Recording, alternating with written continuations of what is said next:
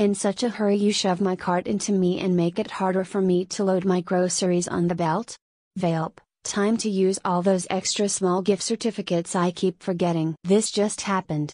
I was checking out at the grocery store with a larger line, so they opened another lane and the staff member asked me to come over.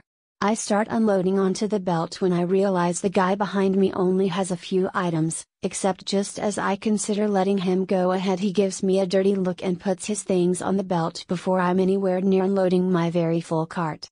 Well, forget letting him go ahead. Then he starts pushing my cart further to the front, except there's still a COVID barrier, so there's only so far it can go before I can't unload.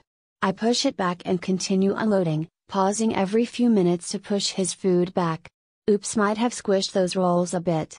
Then he starts telling me I should move, full on gesturing and asking why I can't move up, completely disregarding the barrier.